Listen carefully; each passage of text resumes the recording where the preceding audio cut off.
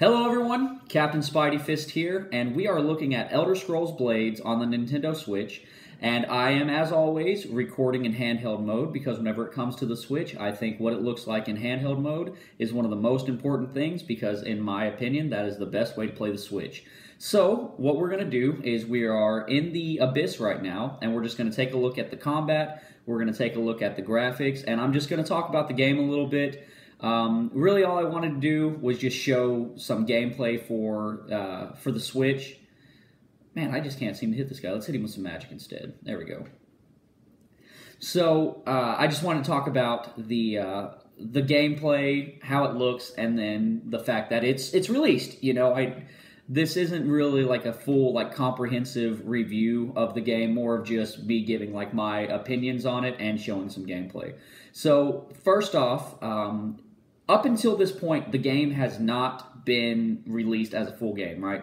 So, there were a lot of reviews done on it back whenever it was still in beta, but the game has only just recently officially released, right? So, I mean, I don't know how to put it other than it was too early to judge the game, I suppose, because the game that we're playing right now with the official release is so different compared to the game that, you know, even just a couple months ago before, you know, they removed, like, chest timers and stuff like that. It's so different because now there's no chest timers. You find a chest, you can open it right away.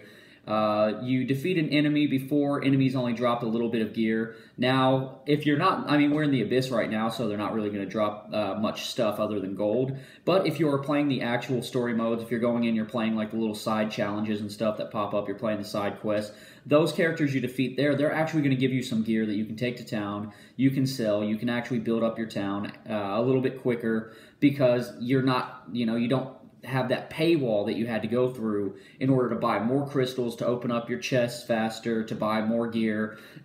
I mean, it still has some free-to-play aspects because it is a free-to-play game. They are still going to put up, you know, offers on your screen all the time. They are still going to do all the free-to-play things that you would expect from a free-to-play game. But there's something, I don't know, it still just feels like a fun game. It's, because it is a fun game. We're going to just go down to the next level, and then what I'm going to do is I'm going to take you back to the town, and I'm going to show you around the town. And essentially how this game works is you are going to go, you're going to play quests, you're going to defeat enemies, you're going to collect resources, and then you are going to level up your town in order to be able to go and be stronger, to play other missions, to collect more resources and stuff like that. So we're going to head into our town. And we're just going to take a look around, and this is, in my opinion, where the game kind of drops in quality.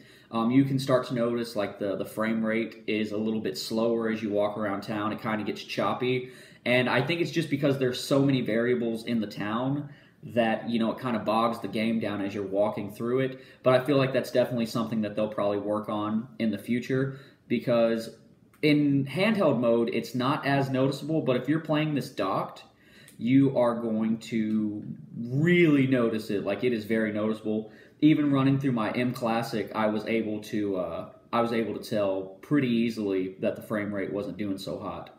But we are walking through the town here, and all you're going to do is you're going to gather resources, you're going to get gold, you're going to come in here, you're going to build these things up, you're going to increase your town level, which will allow you to increase the level of, like, your blacksmith and stuff like that, which will help you get more armor, which then you can craft your own, you can buy stuff from him. It plays very, very similar to any of the other Elder Scrolls games, with the exception of this is a mobile game, so it has some of those mobile aspects to it.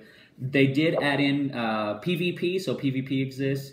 You can go over here to the side of town, and you only get to create one character, which I've always, whenever I played like an Elder Scrolls game, I've always had multiple characters that I created, and I played each one of them a different way.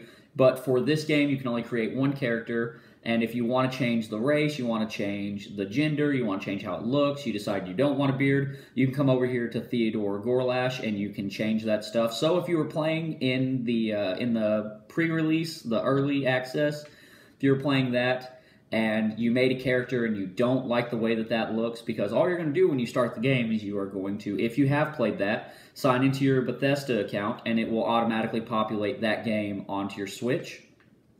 And if you don't like that character, we'll just go up there and change it. It's not a big deal. It only costs 50 crystals or so, 50 gems, and you can get 50 gems pretty quickly now. I mean, you can actually get them, while before they were kind of locked away. You can only get like a couple a day. Now you can get, I mean, I think today so far I've already gotten like 60, but I think that's also because of the initial release of the game and stuff like that. But, I mean, that's really going to be it for the video. If you have any questions about it, feel free to drop it in the comment sections below. But this is a free-to-play game. It is Elder Scrolls. It's fun. It looks good, with the exception of the town dropping some frame rates and stuff. But that's it for the video. I hope you liked it. If you did, please like, subscribe, and ring that notification bell so that way you can stay up to date with the things that I'm doing. I am Captain Spidey Fist, and I'm out of here.